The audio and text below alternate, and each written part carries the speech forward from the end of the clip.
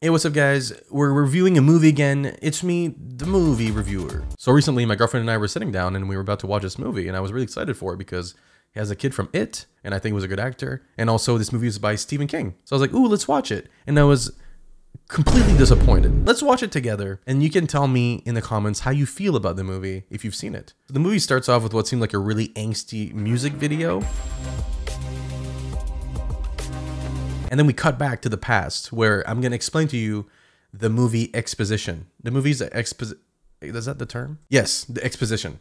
So there's this kid called Greg, and he lives in a very small town. His mom's dead. Just want to put that out there because it's an information of the movie. And he and his father go to church, and he reads to the church stuff. So in the crowd, there's this old billionaire called Mr. Harrigan's phone. And he really liked the way he read, so he went to his house and he basically asked if he could hire him to read to him every day. So he reads to him every day for years, and there's even this like transition where he shows him growing up. Wow. So now he's in like high school age, and he goes to high school. And as soon as he gets to high school, he gets like immediately bullied by this piece of shit called Kenny Yankovic. And Kenny does this weird bullying tactic where he's like, "You're gonna polish my shoe, new kid. You're gonna polish my shoes." Either you shine my boots or I feed this can of polish to you. Boys. Luckily, it gets broken up by a teacher. But anyway, they go to the cafeteria. Then there's a table with a bunch of cool kids, and then there's the Apple table. What? iPhones just came out. How did they get them? Because they're the popular kids. And then this girl looks up and like maybe she has a crush on him. I don't know. It doesn't fucking matter because it goes nowhere. So let's move on. So, you know, our boy Craig gets home, and then he, you know, like a good movie kid, he withholds the information of him getting bullied. First day of high school. How was it? Good. That's it? Just good? Okay, it was great. But he tells his dad that he does want a phone now because he wants to belong, I guess. Can I get a cell phone? What do you need a cell phone for? So we're gonna do a little rewind. Mr. Harrigan loved to give devil scratchers as gifts. So every time there was a birthday, Christmas, you know, shit like that, he would give them a devil scratcher gift. So that specific Christmas, he scratches his scratcher and he wins like a few $1,000, like $2,000. $3,000. $3,000. Nice. So the dad feels a bit like he got one up there because he got him an iPhone, but that means that's not $3,000. That's gonna be a tough gift to beat. But the kid doesn't care. He got an iPhone plus 3,000 buckaroos. Let's go. So he goes to school and he gets to sit with the cool kids and stuff like that. He even develops a crush on this girl, but that subplot goes nowhere, so let's not even talk about it. After a while, he decides that what he wants to do with his $3,000 is to buy Mr. Harrigan a phone. I'm actually on my cell phone. Oh no, they're filled with radiation. And at first he's like, I don't need that shit. But he gets really addicted to it. He gets to, you know, he installs like stocks and newspapers and shit like that on his phone. He even puts like a nice cute ringtone for him and shit. What? Yeah. Then a few weeks later, he fucking dies. Mr. Harrigan? So basically that's what like the exposition was. So before we get into the good stuff. So basically, oh my God, we're 40 minutes in. Okay, so then the night he died, he goes on his phone and he types to him as like a last goodbye message. Like, I really enjoyed our afternoons together, you know, reading and such. And then, you know, the next day they go to the funeral. And he learns that he received $800,000 in the trust to go to college from Mr. Harrigan because he was a billionaire and he liked him. And along with the money came a letter. And in the letter it said, P.S. I will miss our afternoons together too. wait, that's like responding to the text he sent. But he's dead. What is it? You look like you've seen a ghost. Yeah. So that night before bed, he sends him a voicemail. I guess, you know, just that, you know, like, you know, what you do when someone you like dies. Then the next morning, he sees that he got a text at 2:30 a.m. from Mr. Harrigan himself that says, calling Mr. Harrigan at 3 a.m. gone wrong. He tells his dad he's freaking out, you know, and the dad's like, bro, chill. You know, like he died unattended. That means they had to do an autopsy. They know he's dead. Kid's like, all right.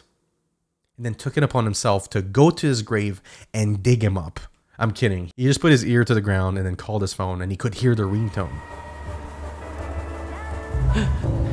They buried him with his phone.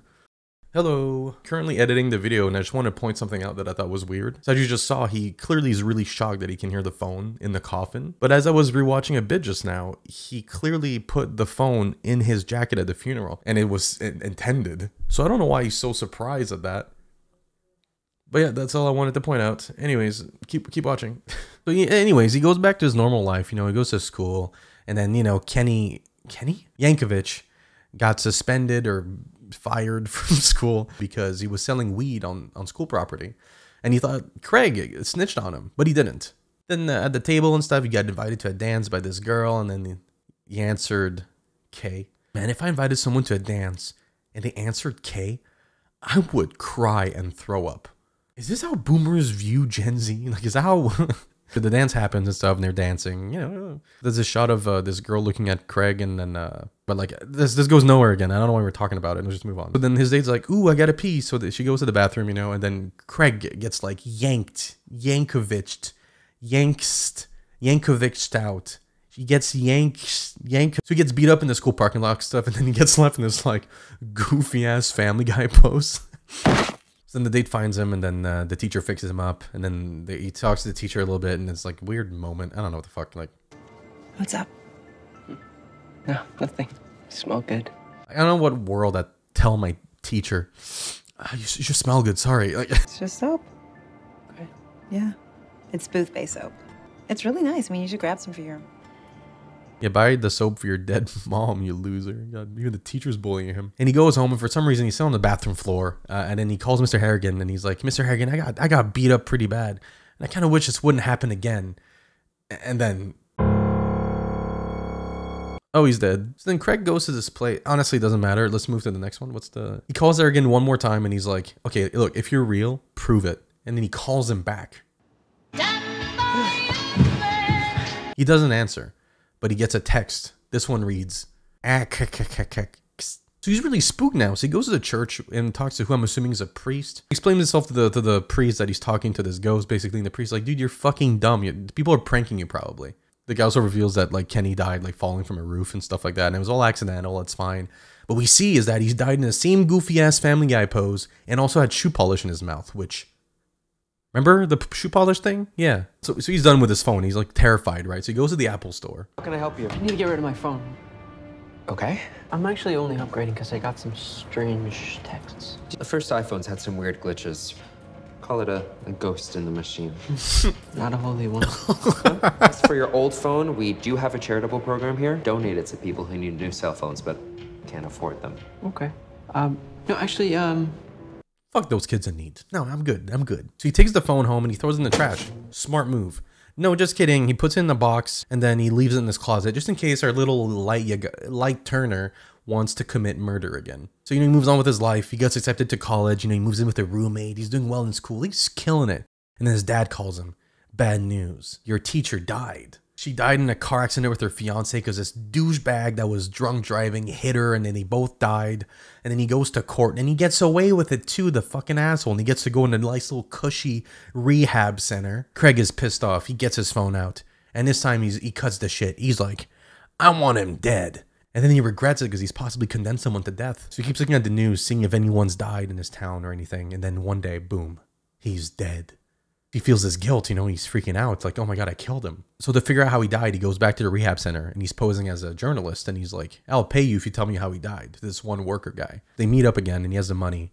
And he tells him he choked to death. Choked himself to death. Before breakfast, he chugged down some shampoo to grease the runway. Then he took a fancy bar of soap and broke it in two, dropped half on the floor, and crammed the other half down his throat. you said fancy soap. Starts with a B. Booth Bay? Yeah, that's it. That's it. How'd you know? Why the fuck would you know what kind of soap it is? Like, kudos to you for being observant and shit, but like, man, someone died in the establishment you work in. They're dead in the shower, and the first thing you see is like, that'd be some nice soap for some dead kid's mom. In the same room had a note where there was the lyrics to a song that Mr. Harrigan liked as well, which proves that it was him. So I wonder what's next here. Like, you know, surely like he starts developing a liking to this, you know, this perfect mix of guilt and excitement and fear. And, you know, surely it's enough to make him feel something.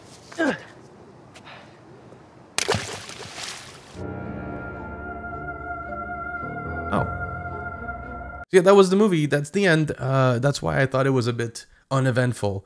Especially that at the beginning he said, And everyone dying. everyone, dude, that's 2 people. That's 3 with the teacher. And 4 with your mom. But that's barely everyone. That's at most some of the ones. Like, come on, man. Yeah, so, you know, just to be fair, this was based on a novella, which is a novel, but smaller. Let me know what you thought about this movie in the comments.